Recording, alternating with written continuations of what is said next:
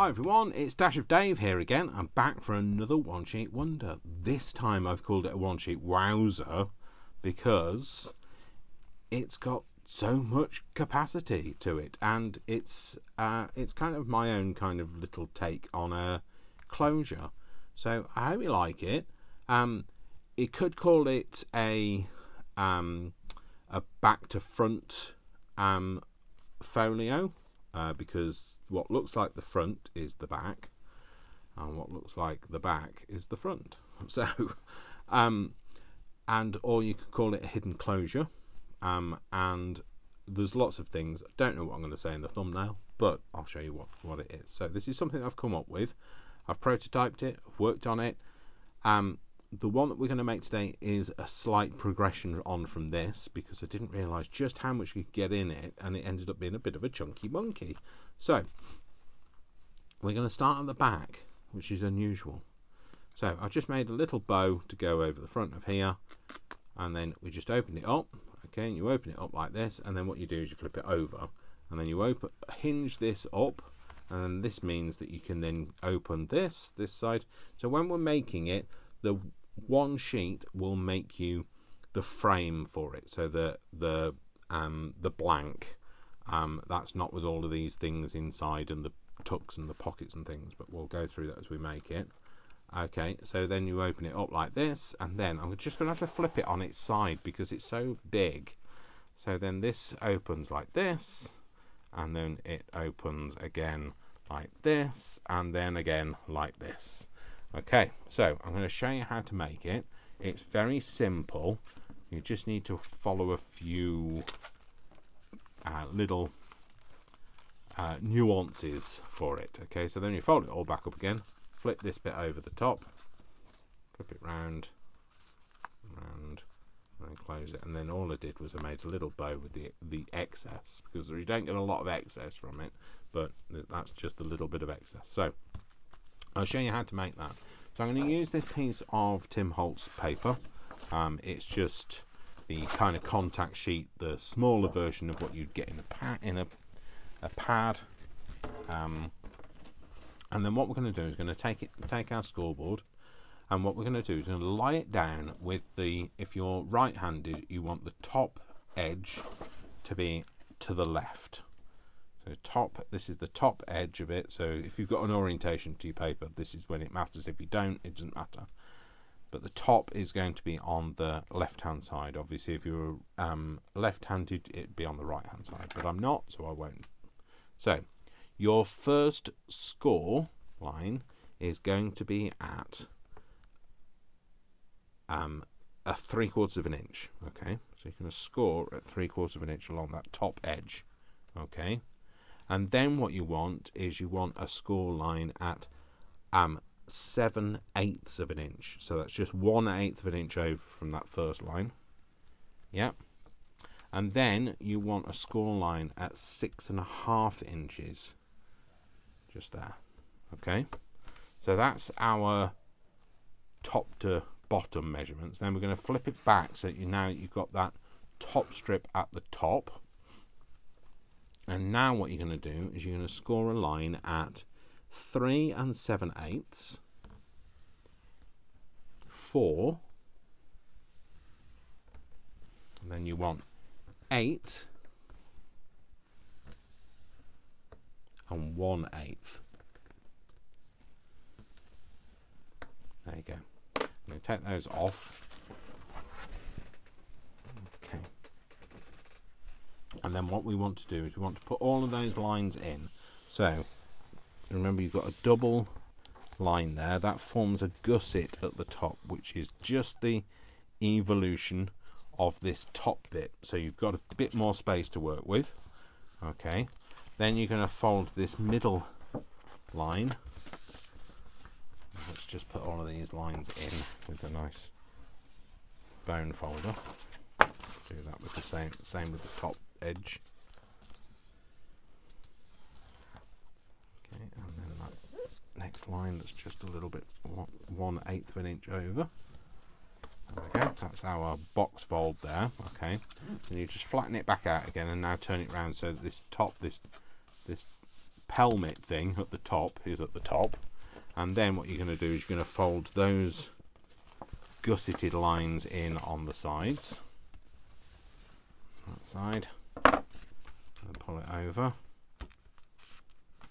just to get that next line. You might just need to work that line in with your fingers, just because it will want to keep folding on that first line that you put in. There you go, that's that next, your box fold line. Okay, open that back out again, and then you're going to do the same again on this side.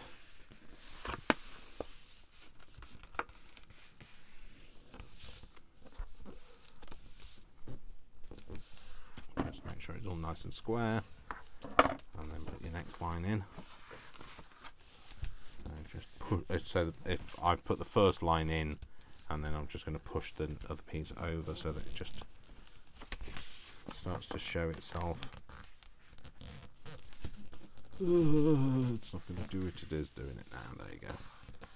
And then just gently press it with your finger first before you'll know whether you've got that line or not. Okay, so now we've got those box folds in.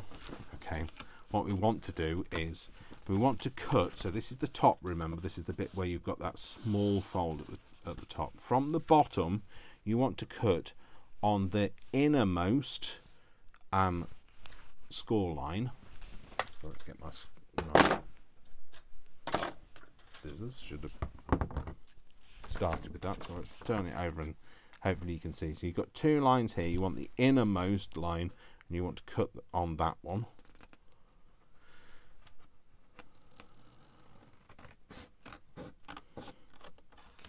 I'm going to cut that up to that first score line. And then you're going to do the same again, the innermost line all the way up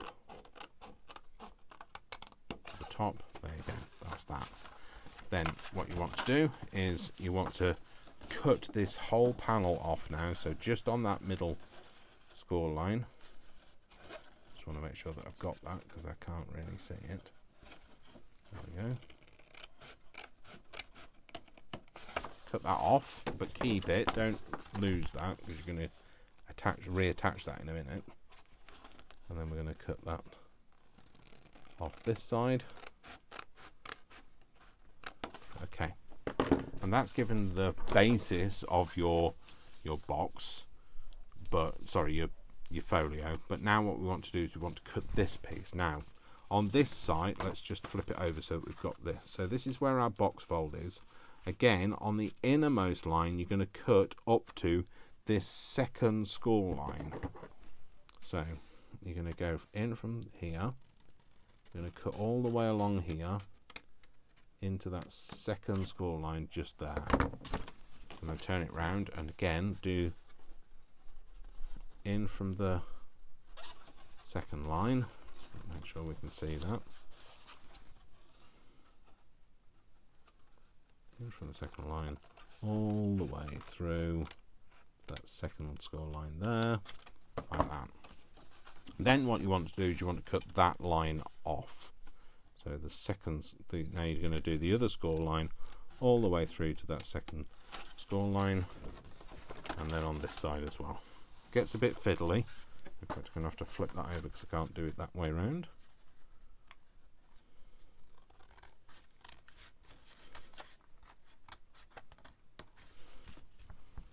Like I say, it gets a bit fiddly, but it's worth it. Don't worry if you've made wiggly lines like I have here. It's all going to look absolutely beautiful. I can absolutely guarantee that. So there we go. Okay, so then what we've got is we've got this piece that folds up, this piece that folds around that, this piece that folds around that, and this wraps around the top and around there. Okay, and so then they line up. Okay, so that's the base part of it. Now what we need to do is we just need to attach these pieces. So these two pieces that we've cut off, we're going to cut that second score line off again. It's not easy to see in this light. Might be easier for you to see than it is for me to see. Sometimes you can have too much light. Okay, there we go. So cut those pieces off. Should be a similar size. And then what we're going to do is we're just going to reattach these. Now you're going to reattach them. However, let's just get rid of that. A bit of line there where I've missed the cutting the fold off. So however you want to reattach them, entirely up to you. You could use tape, you could use some old book page, you can use whatever you like. I'm going to use a piece of this because it's nice and easy in to hand. So this is just sticky brown paper, but what I'm going to do is I'm going to tear it so we get a nice torn edge.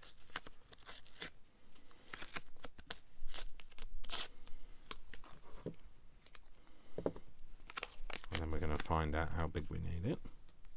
So you will need to find something to attach it with, and that is the crux of it. So you're just going to have to attach it yourself.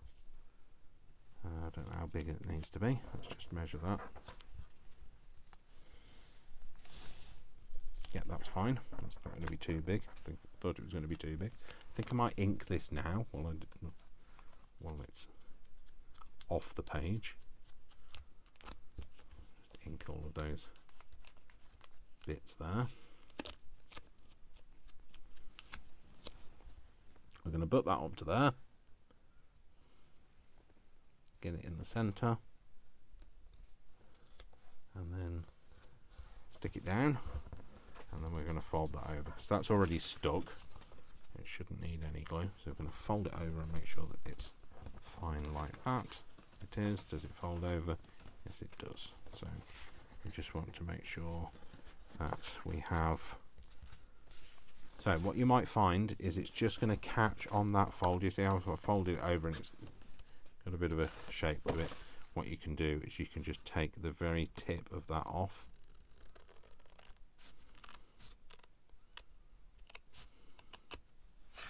Okay, and then you're going to do the same again for attaching this piece. This piece is going to attach to there. Well, it'd be good if you made a straight line that day. My cutting skills are not the best. Where is my... There it is.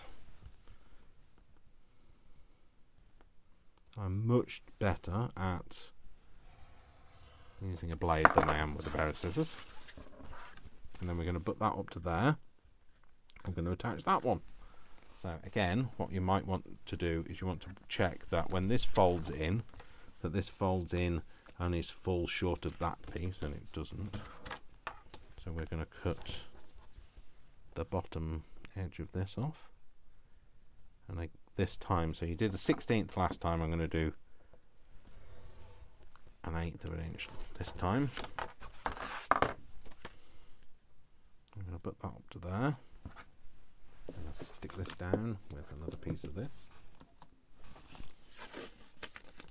How big we need it first. Smaller than that.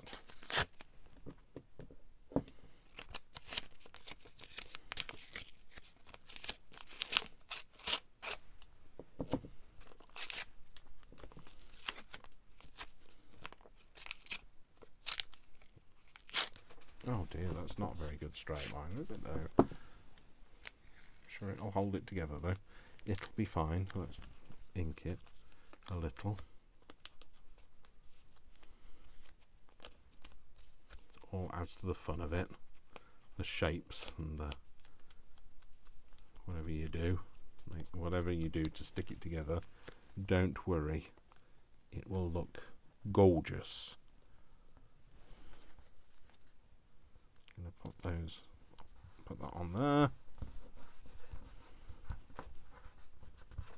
and then that's going to fold into that, and then hopefully that folds into that without buckling. Oh no, it still needs a little bit off it.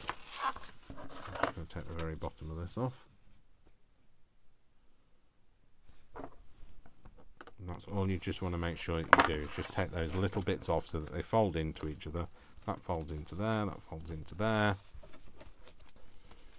that folds into there, that wraps around there, that wraps around there, that wraps around there, that turns it over, and you fold it over and you put it together like that. Now, what you also then want to do, sorry, let's just make sure that you've got, I didn't cut that to that second line on that bit there. I didn't cut that bit out. Let me just do that. Sorry, folks.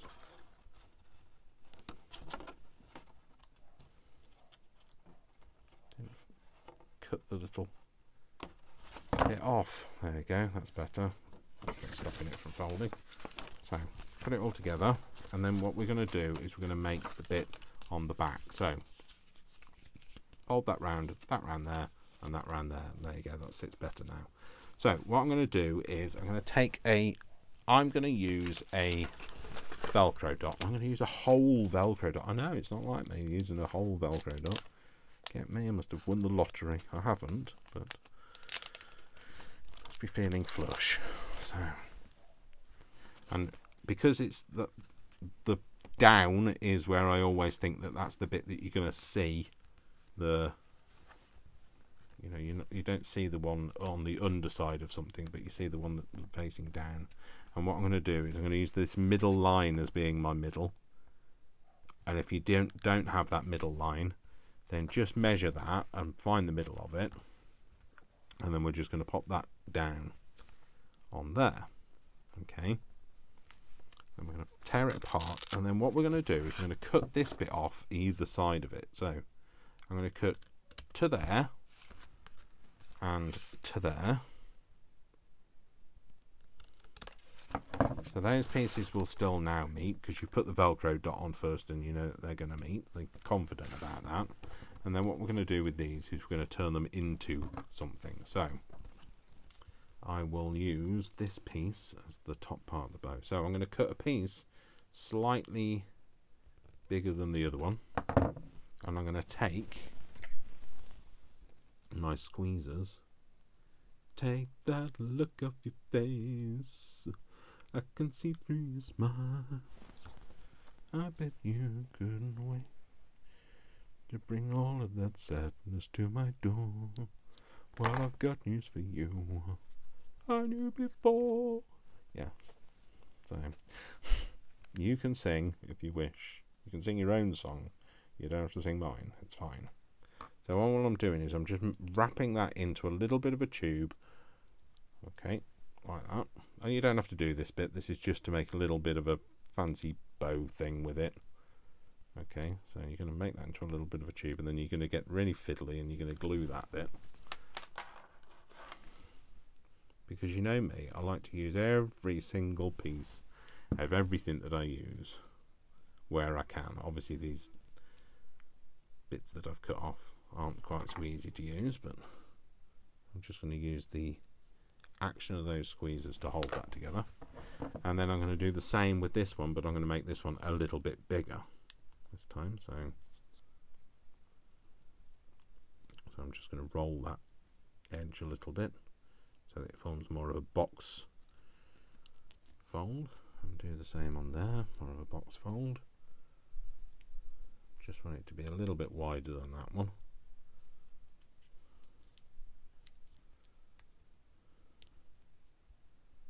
So it meets at the back, which it does. And then we're going to glue those two pieces together. This is quite fiddly, so if you're not if you haven't got the dexterity to do it, then just leave it. You don't need to. Oops, Dave, don't drop it. Just trying to line it up a bit before I glue it down. There we go.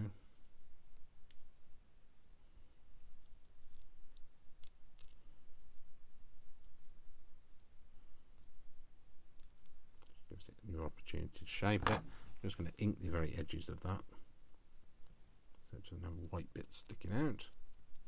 And then I'm going to take this piece, and what I'm going to do is I'm going to fold it in half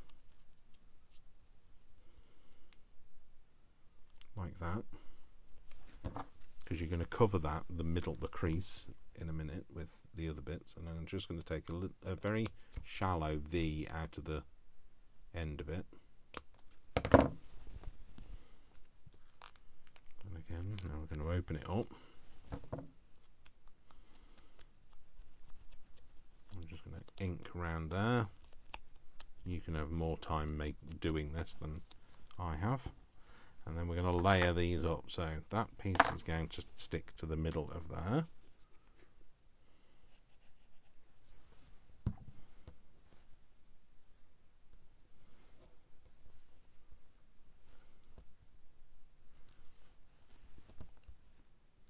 Make sure it lines up. And then we're going to stick this piece to the middle of the other one.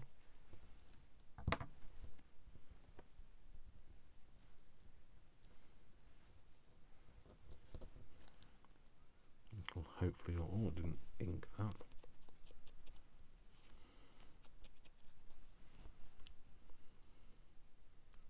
There you go, got some dimension. We're going to stick that on there.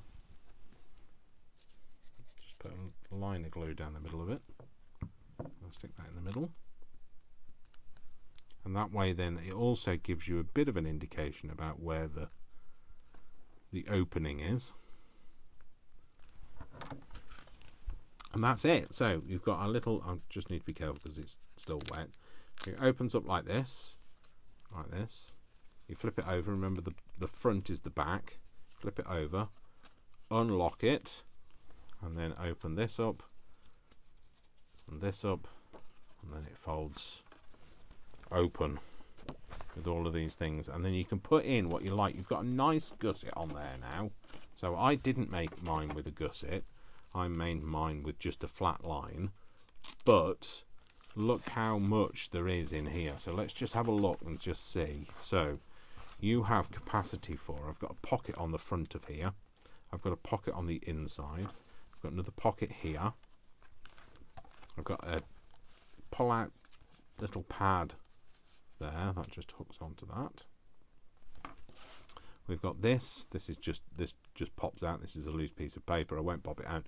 It's a nightmare to get back in again, I'll be honest.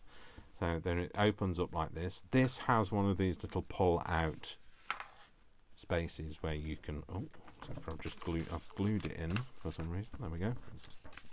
Pull out like this, and then that just goes back in there like so, and tucks back in.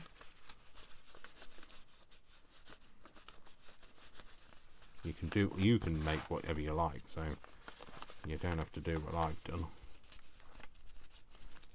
That goes in there, and then we've got this. So we've got a pocket here. We've got a pocket here as well. I forgot to tell you about that. There's a pocket there. Okay, you watch. I'm not going to be able to get anything back in. Oh, I did. The pocket here. Okay. Really chuffed with the ephemera I made as well. We've got a little writing spot here that again could be a pocket. The only reason why I turned it into a writing spot is because we're running out of gusset, but now we've got solved the gusset issue. We've got a pocket here. We've got a pocket here, well, a tuck here, a page tuck, and then you can fold it all back up again, close it all up, and then all I did was, I mean, you could put a pocket on there as well, but all I did was I just put a little frame on it to make it a bit interesting, like that. So, and anyway, so I thought you might like that. I was very chuffed with it when I came up with it. So I was sat here thinking, I don't know what to do. Brian keeps telling me off for saying I'm running out of one sheet wonder ideas, because I never run out. Come up with something else to do. So I'm hoping you're still enjoying the one sheet wonders. I'm hoping that this is something you might give a try of. You know, if you do use it and you like it and you share it or whatever, let me know. Or, you know, just tag me in. If you want to tag me into anything, my my tag to use is, just going to show you now. I'll try and remember to put it on screen, but I probably won't. So it's either hashtag dash of Dave, or if you want to use the @ symbol and actually physically tag me, it's @dash of Dave 1. I don't know why it's dash of Dave 1, because I can't find another channel called dash of Dave. But yeah, so it's, if you want to @ me, it's @dash of Dave 1. Okay, and that way then it'll come up in my mentions and I'll be able to find you and share your joy as well. So thank you very much for watching. Please give this a go. Please let me know if you do, and I will see you all in the next video. So thanks very much for watching, folks. Don't forget, my name is Dash of Dave, and I love you all, without exception, until you give me a reason not to. So don't give me a reason not to, and I'll see you all in the next video. Take care, folks. Lots of love. Mwah, mwah, mwah. Lots of hugs. And I'll see you soon. Take care. Bye.